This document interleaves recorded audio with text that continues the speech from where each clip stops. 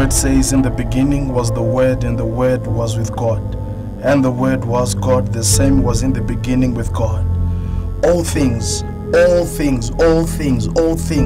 were made by him, and without him was not anything made that was made. Meaning to say, the word of God is what makes whatever is made. He blessed the people saying, which means in his sayings and in his words is the blessing. The word of God is what places things in order. And the moment God is silent on you, things are not in order. The moment God is silent on you, things are not being created in your life. John 14, he says, I, the word of God, Jesus, go to my Father to prepare a place for you. Which means the word of God prepares things and places for somebody. And I am here to pronounce by the word of God a priestly blessing upon your life. I decree the blessing of the Lord upon you.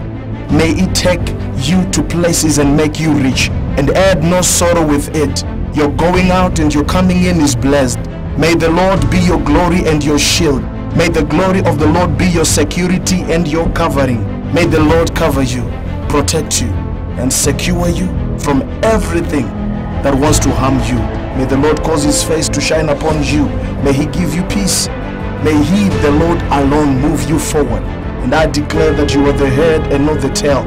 You excel in all that you do. And I declare this day to be a day of blessing for you. The grace of the Lord Jesus be with your spirit, be with your flesh, be with your business, your marriage, your education, health, finance, family, and all that concerns you and has your name to it. I declare you shall not be hid, because you are the city of truth, a city that is set on a hill, a mountain that is high above all mountains. May the heavens open upon your life, and may they pour out a blessing that you will not be able to comprehend, because it will be a big blessing. May you never lack anything good in your life. May riches and the wealth of this world and generation never depart from your house. May generations to come bless your name. May the blessing of Abraham be fully functional and operate in your life and cause you to take territories.